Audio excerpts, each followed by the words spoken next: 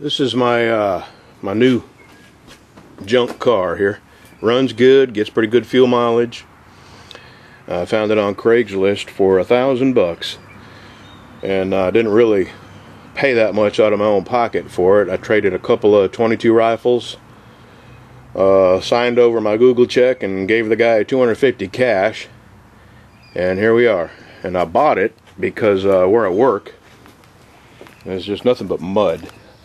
I work in mud, I park in mud, and I was getting mud all over my really nice pickup truck, and it was just breaking my heart to leave that thing parked in the mud at work and getting mud all in the inside and the carpet. So anyway, here I am, 97 Hyundai Accent, and I looked all over the internet and couldn't find anything to tell me how to replace this broken door handle. I have to reach inside here and move a rod to get in and out of the door.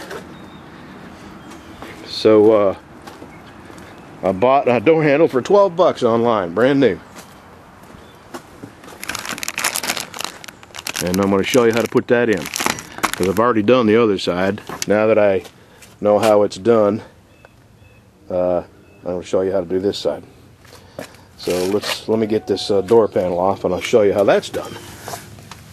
It's got little plastic clips that hold it on, plus a few screws. And there's screws on either side of this. There's a screw right here. Oh crap, here comes a, hold on. That little interruption was the my wife's Valentine's Day flowers showing up by the delivery people, and I had to run and grab my dog because he doesn't know to stay out from underneath the wheels of moving vehicles. So anyway, I got all the screws removed. The door lock just unscrews and comes off there. I've got these screws pulled out. And there's one thing here that's a little difficult to do. Right here, there's a wire clip that holds this onto the knurled metal stud that sticks out. And the way you get a hold of the metal clip is you go in with this hook, and it's just hit or miss, so you have to try it, you know, until you actually hook on to this little wire clip. And I'm going to need both hands to do that, but when I get it off, I'll show you what it looks like. It's gone hard to do just because you can't see back there. So I'm going to get that off, and then I'll show you how to take this door panel off, because behind the door panel there's these little plastic clips all along the bottom and side that pop into they pop into holes, and you have to pull them out real careful, or else this is just some kind of real cheap fiber behind this, and you have to get a flat blade like a putty knife. I'm just using a screwdriver, and get it right up next to that clip and pop the clip out of the metal door behind the panel. Okay, I'm going to work on this, and I'll show you what it looks like when I get it off. And there is the little metal clip that slides behind it right there. And I reached in behind it with that hook and grabbed a hold of it. Now I gotta put my needle nose on there. And alright, there it goes. I dropped the clip, but I'll find it and show you what the clip looks like. This is what that looks like. That clip holds the window crank on. It fits in that slot back there, and it fits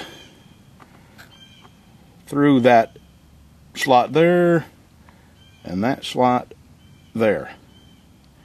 Really hard to get, and you gotta fiddle around with this here behind it and just hope you hook on it, and you know, after several tries you're gonna get it, but that's the hardest part of this.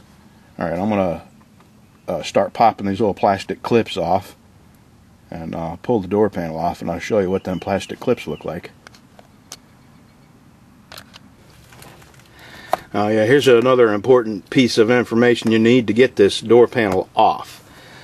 This has little hooks in it that hook into a couple slots. The hooks are right about here, and they hook into slots. And what you have to do is raise it up back here and slide this forward. I don't know if I can do it. Yep, I did it. One hand. And then you just sort of turn it to the side and wiggle that door handle through the panel. It'll come off, but I'm going to need two hands. So I'll get this off. Okay, it's off. This is what it looks like behind that. I got to pull all this off so I can get to the door handle behind this. But you see those hooks? Yeah, right there.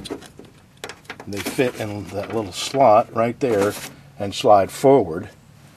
And to get it off, you have to slide this that way and pull out, and then wiggle it through the door panel here. Okay, these are the little plastic clips that are along the bottom and back edge of the door, and they just pop into these holes here. They just press in, and all I did was slide a screwdriver up behind it and pry it out, and they just pop right out.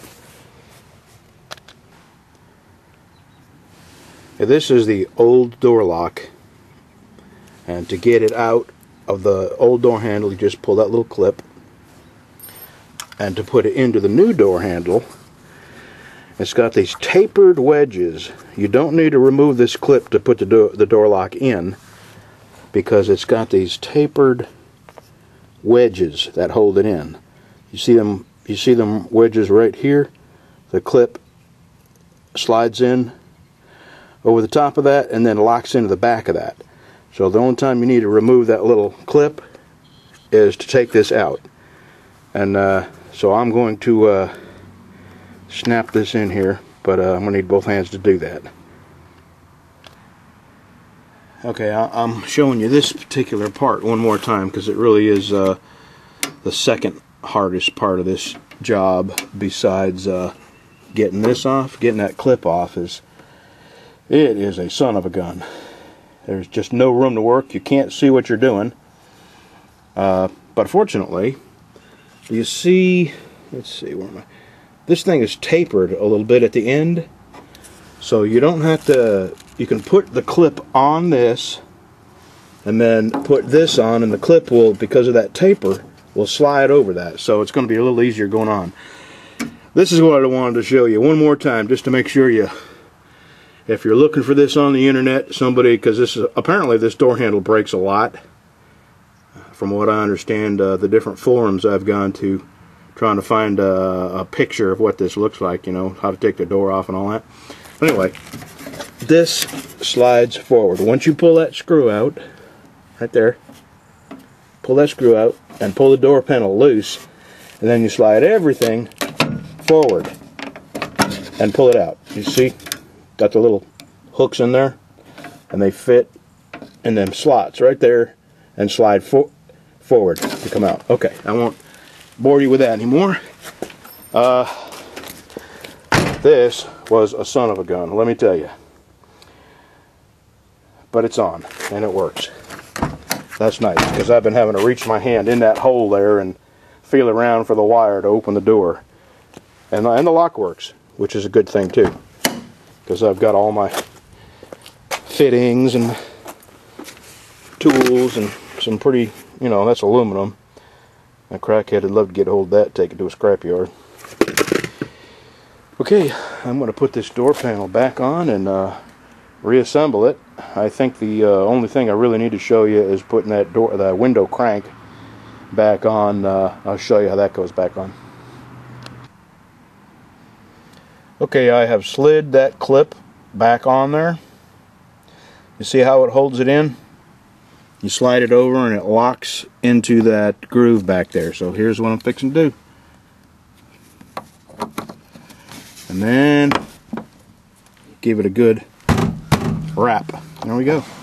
And while I was in there, while I was in this door, I greased everything. I greased the mechanism that raises and lowers the window. This window was so stiff to raise and lower, you had to actually put your hand on the glass and pull it up. And now it rolls up and down real good without any effort at all. I greased the locking mechanism in here,